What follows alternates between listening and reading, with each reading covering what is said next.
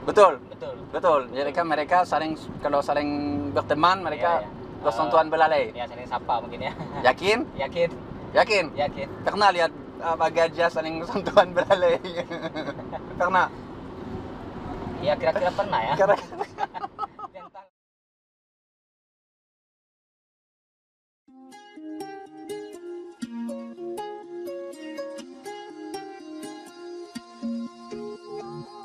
Oke, hello semuanya. Ketemu lagi dalam satu video dalam bahasa Indonesia. Saya ditemanin sama Bang Yadi ya? Yadi, ya. Bang Yadi, saya menuju Kalaweit Supayang Kalaweit di Sumbar. Ini kita berada di Padang. Dan daripada bete di jalan, saya akan buat kuis. Jadi nanti Bang Yadi ada 10 pertanyaan tentang satwa. Iya, ya. Oke. Kalau benar, dapat 50.000. Ya, Jadi andai benar 10 pertanyaan dapat 500.000. Ditambah dari harga biasa taksi ya. Bukan. Ya.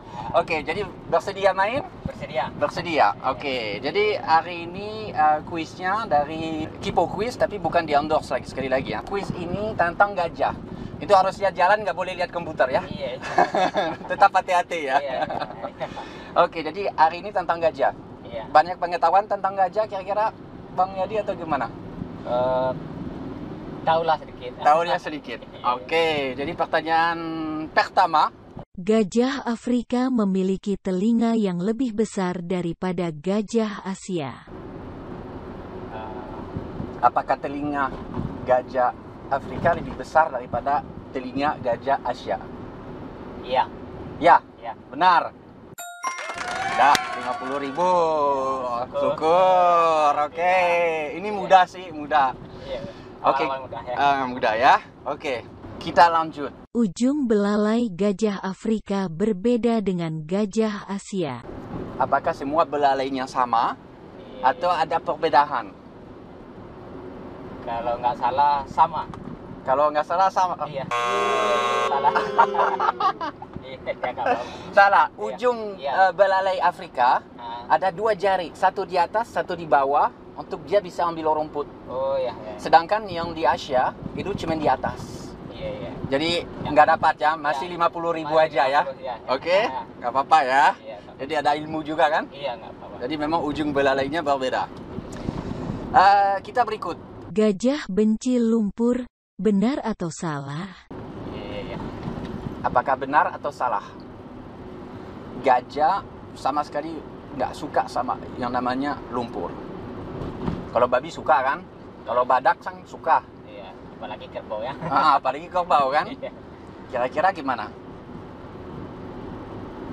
Benar atau salah? Benar.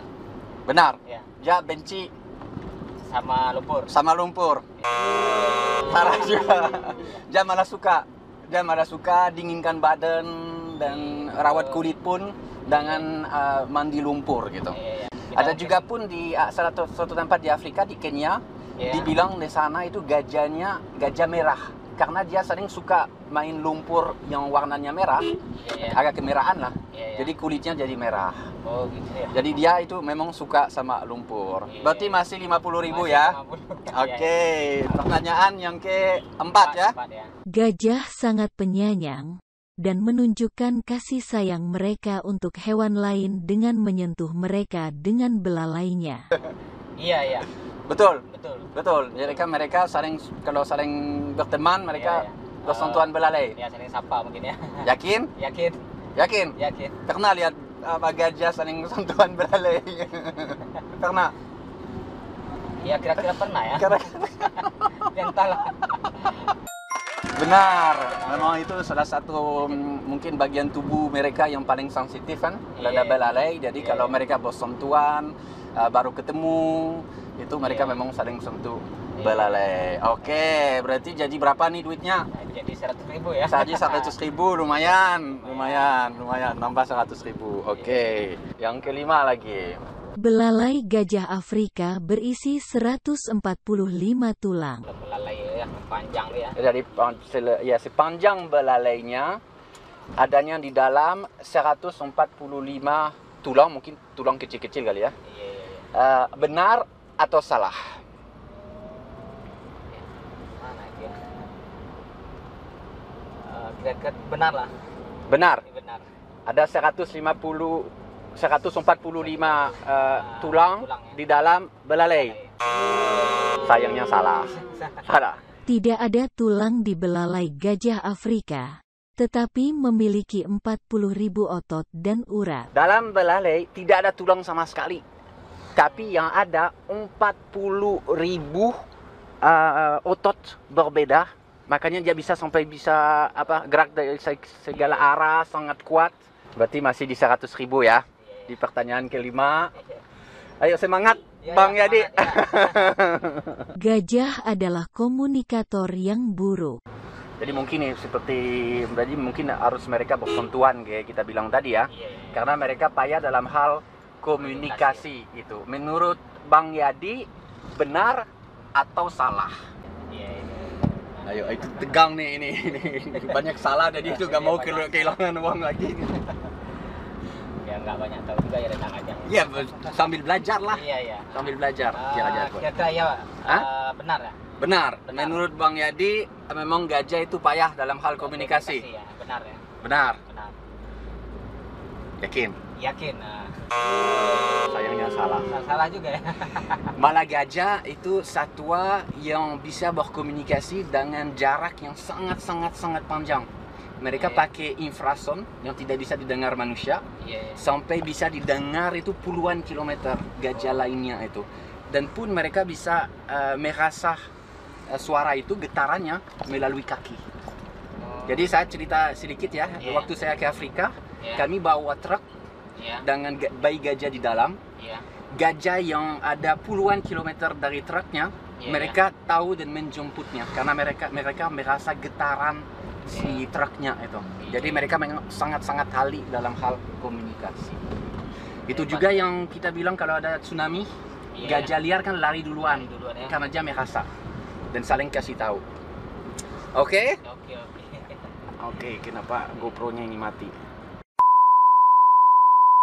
Oke, kita lanjut pertanyaan ke-6. Sorry, tadi sempat terputus. Masih kita di kota Padang. Kalian bisa lihat dengan gambar drone ya. Menuju Supayang. Jadi sebentar lagi memang nggak akan ada sinyal lagi. Jadi harus selesaikan quiz ini sebelum kita kehilangan internet kan. Di pendakian sana. Tinjau ya. Iya. Oke, pertanyaan ke-6. 7. 7. Gajah dapat menggunakan gadingnya untuk menggali lubang di tanah. Kira-kira sebelum menjawab pertanyaan, kalau gajah buat lubang di tanah, kira-kira untuk apa? Kalau gajah? Untuk membuat kubangan kali ya? Kubangan ya mungkin ya, untuk yang main lumpur tadi itu ya, main lumpur tadi ya. Oke, untuk cari air juga bisa, ya kan? Oke, jadi apakah menurut Bang Yadi memang gajah menggunakan gading untuk membuat lubang di tanah? Sambil lihat jalan ya. Jangan fokus kepada gajah, lupa jalannya. Benar atau salah? Pertanyaan ke-7. Untuk buat lubang ya? Iya. Kalau untuk berkelahi ya juga menggunakan gading sama belalai juga ya. Ya, kalau kelahi pasti ya. Kita sering lihat di TV kan itu gunakan gading. Iya, kalau nggak salah. Ya, menggunakan gading untuk buat lubang. Benar. Oke, 150.000. Dan itu di luar kuis, jadi boleh salah, itu nggak ada kaitan duitnya. Kira-kira Bang Yadi tahu paling panjang bisa berapa meter? Berapa panjang sih? Gading gajah. Itu tidak masuk, jadi boleh salah, itu bukan dalam kuisnya. Nggak terlalu panjang ya kelihatannya, paling 1 meteran lah, sampai 1,5-an. Yang paling besar itu bisa 3 meter. Bisa 3 meter? 3 meter, yang kita sebut di Afrika itu namanya tusker. Itu gajah jantan yang saling tua, bisa sampai 3 meter, sampai dia harus angkat selalu kepalanya. Kalau enggak itu sentuh tanah terus, saling besarnya. Dan ini di Afrika sisanya puluhan ekor aja yang punya gading sedemikian panjang. Hampir punah ya? Hampir punah, karena itu kan sangat mahal. Iya. Jadi itu diburu. Oke, ini buat kalian juga tahu ya. Kalau tusker yang seperti itu di Asia tidak ada. Itu yang ada di Afrika. Satu informasi juga tentang gading. Di Asia itu betinanya tidak punya gading. Iya. Sedangkan di Afrika jantan dan betina punya gading. Iya. Kita lanjut. Ya, Sudah 150.000. Iya. Lumayan. Nambah dari harga biasa kan? Iya. Gajah hanya bisa tidur berbaring selama kurang lebih 30 menit. Punya kebiasaan tidur tidak lebih lama dari 30 menit dalam posisi baring. Iya. Benar atau salah? Semua pertanyaan benar atau salah? Kira-kira gajah hanya tidur paling lama baring 30 menit. Kalau gajah tidurnya berdiri yang banyak mungkin ya. Jadi benar atau salah? Benar. Dia hanya tidur 30 menit baring. Benar. 200.000 nih. 200.000. Tahulah kenapa? Nggak tahu, cuma kita lihat di kebun binatang tuh gajahnya sering merem ya sambil berdiri ya. Yeah. Kalau dikira itu sedang tidur kalau nggak salah. Betul. Ya. Jadi dia pun sering menggunakan pohon misalnya untuk bersandar. Ya. Dia tetap berdiri. Alasannya karena saling berat. Kalau dia tidur baring terlalu lama, paru-paru dia itu tertekan oleh bobot dia. Dan dia akan mati. Jadi itu yang membuat juga resiko kalau kita membius gajah itu sangat besar. Karena dia itu bisa berhenti napas kalau dia terlalu lama dalam posisi baring. Itu ilmu juga ya buat teman-teman yang dengar acara ini. Ya, saya juga lihat di Afrika ada gajah tertentu yang punya pohon favorit untuk tidur, untuk bersandar di pohon itu. Seperti itu. Sudah 200.000. Nambah dari harga biasa. Nanti mungkin kalau saya cari taksi atau charteran itu orang pada rebutan nanti mau ikut kuis itu biar harga jadi besar. Nah, ini agak sulit nih. Yang ini agak sulit. Seperti halnya manusia, hipokampus menempati 0,5% dari otak gajah. Ini terus terang saya sendiri waktu baca itu saya juga bingung. Dan tidak tahu jawabannya waktu itu. Jadi 0,5 dari otaknya. Jadi 0,5% itu seperti manusia. Iya. Kalau dibandingin keseluruhan otaknya, 0,5% dari otak manusia adalah hipokampus. Oke? Yang analisa segala emosi kita dan lain sebagainya itu hadirnya di hipokampus di kepala ya. Nah, pertanyaan adalah walaupun otak gajah lebih besar, dari keseluruhan dia juga 0,5% otaknya itu hipokampus. Benar atau salah? Berarti kalau 0,5 berarti nggak terlalu bikin emosi ya gajah ya. Iya. Benar kalau nggak salah.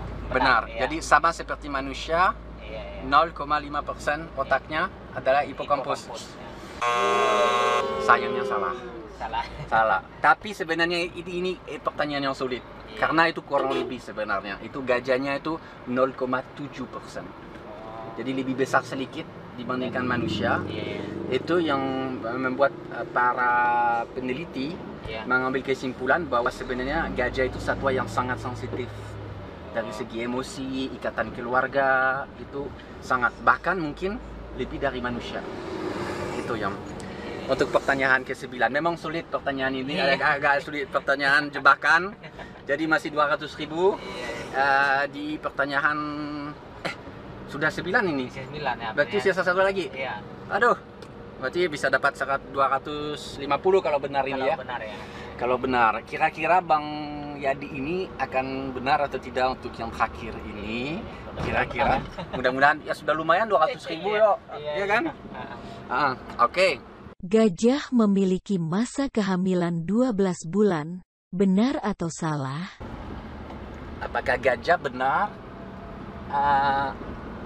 hamilnya 12 bulan, manusia 9. Kalau uang berapa bulan? Tahu lah? 7. 7 bulan uangnya. Orang utan mendekati manusia sampai hampir 9 bulan. Manusia 9.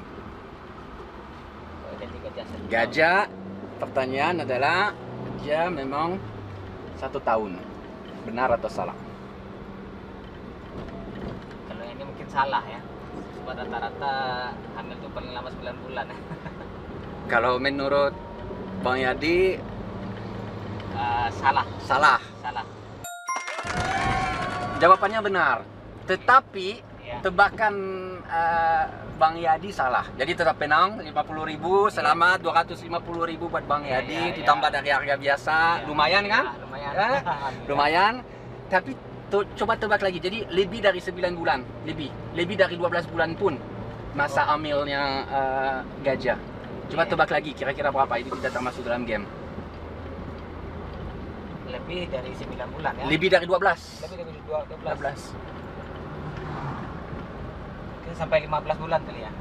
22 bulan.